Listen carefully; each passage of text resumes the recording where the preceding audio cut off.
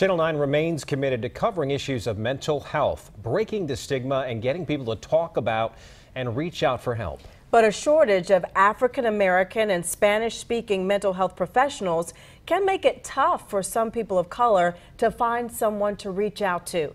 Channel 9's anchor Brittany Johnson explains the issue and what's being done about it. Yeah, it's definitely hot. Rashawn Miller is a rarity in Charlotte, an African-American man who works in the mental health field. We see therapy on TV and we see it in movies, and a lot of times it's an older white male. He entered the field after struggling with his own mental health when he was younger, ultimately pursuing a degree in counseling, then a PhD in psychology. When I was growing up, especially in the black community, we're always taught, especially as a black man, you only be able to show anger and happiness, and that's it. So you suppress everything else. And in the mental health care field, it's critical to understand that type of upbringing. Nationwide, it's estimated that just 1% of psychiatrists are African American. Certainly, many professionals are skilled at cutting through cultural differences, but experts say that cultural competency is a serious issue in the mental health field. I do get requests. I'd like to see a black female. I'd like to see a black male. I'd like to see someone who's millennial.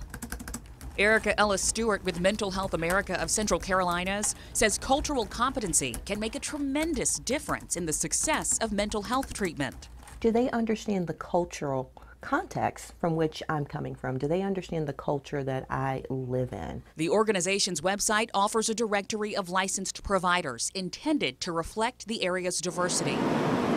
But Ellis Stewart says Charlotte's growing international community means more diversity is needed among providers. And some of the challenges are more basic than you may realize. Are there even the words in that language to talk about things like depression, anxiety, suicide? When there are not even words in the lexicon to address it, how do you begin to have those conversations? Just seeing someone that looks like you automatically breaks down a barrier. Perla Castro is with Thompson Child and Family Focus, which provides, among other things, mental health services for children.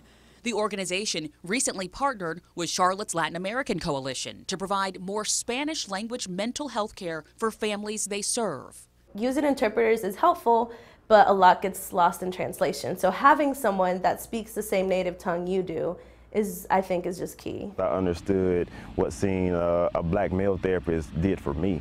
For Rashawn Miller, it also means connecting in a different way. He's almost always in a t-shirt and jeans, not a suit. He says it makes him more relatable to the young black men he works with. I make them comfortable. And once they get comfortable, they start to open up about any and everything. And that, he says, is when the healing begins. Brittany Johnson, Channel 9 Eyewitness News. Johnson C. Smith University officials say the number of students there pursuing psychology degrees have dropped by about a third over the past decade.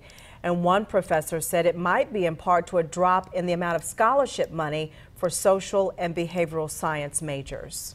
Mental Health America of Central Carolina is going to be working to raise awareness for this and other issues all surrounding mental health. They have an event coming up this week called Art in Mind.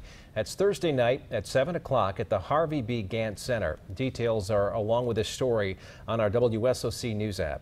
Also on our app, we have a county-by-county list of mental health resources all across our Channel 9 viewing area.